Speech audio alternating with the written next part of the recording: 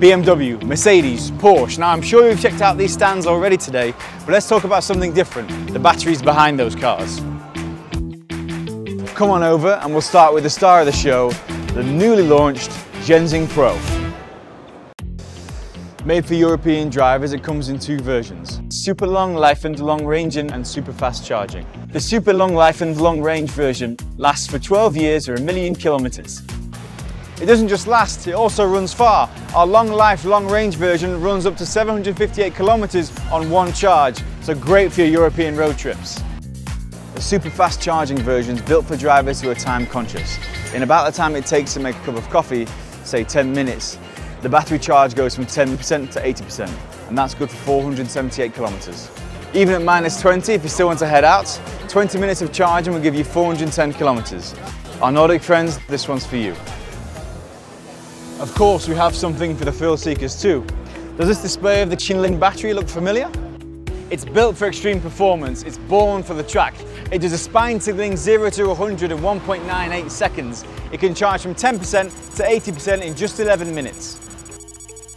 Next up, we've got something really interesting. Now, we all know batteries are LFP or NCM, right? This is it, our Freevoy Dual-Power Battery. It has two energy components, can mix and match the battery chemistries. LFP, NCM, even sodium ion, so you can have the best of both worlds. For example, sodium ion plus LFP with a self-forming anode tech gives you a battery that is both cold resistant and long lasting. Or NCM and NCM with self-forming anode tech, LFP NCM with self-forming anode tech. Many combinations to meet your different needs. Imagine your everyday salt on your dining table powering a car. That's our Naxtra battery.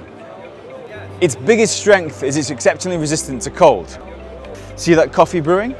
It's powered by the frozen Naxtra battery beside it. It's simulating a temperature of -40 degrees. I'm sitting on CATL's Bedrock Chassis. Here the cells are directly integrated to the frame. Its greatest advantage is a crash resistance. Even at 120 kilometers per hour frontal collision, the battery won't catch fire or explode. Sounds like the car you want to be in, right? Now, let's look at some finer details of some upcoming tech. The thin film may not look like much, but inside it keeps the electrodes apart, otherwise it would ignite instantly. On this side, a standard separator.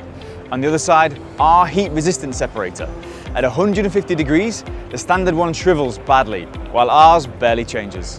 Let's turn up the heat to 200 degrees. The standard separator punctures, with holes widening up to 7 millimeters. Our separator only shows minor burn through, just 3 millimeters. With a separator like this, the battery is far safer. This is a CT scanning machine. With one sweep, it can single out the faulty cells. In one glance, you will know which cells still can be used. At our factories, cells go through over 100 inspection steps, with more than 6,800 quality control points. The defect rate for cells that reach your car is less than 1 in a billion. That's rarer than being struck by lightning. Okay, that's it for today. If you have any more questions, put them in the comments for us. And we've got a little surprise gift for you, so make sure you come by and say hello.